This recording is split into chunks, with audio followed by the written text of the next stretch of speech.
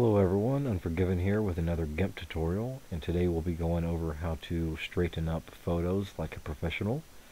If you've ever taken any photos and gotten home and put them on your computer, and just to find out that they're a little bit crooked, you would go in and normally just use your rotate tool and move them around and have to kind of eyeball it to figure out where they go. And we're going to go over how to accomplish that like a professional and take most of the guesswork out of it.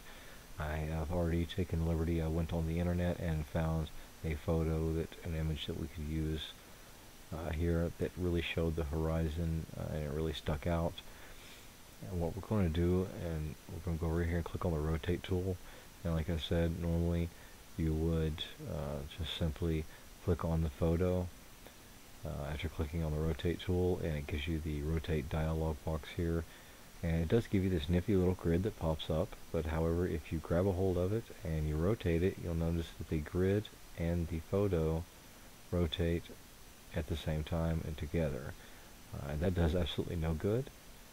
It really should not be the default. It's kind of annoying that it is like that. However, it is.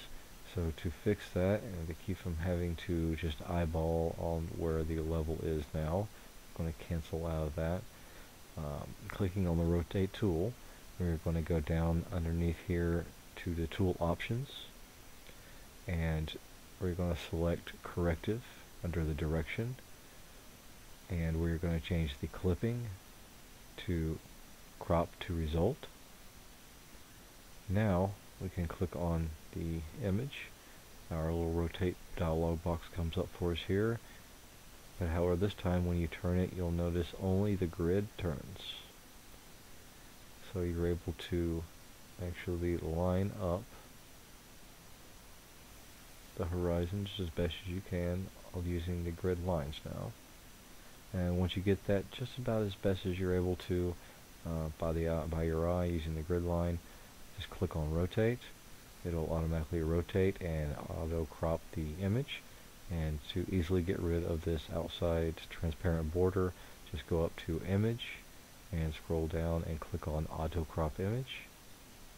And there you have it. Your image is straightened and auto cropped down, and now you're able to post it online and show it off for everyone to see.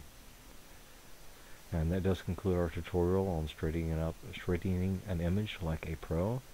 Please take a second to hit the like and subscribe button below, and once again, thank you for watching.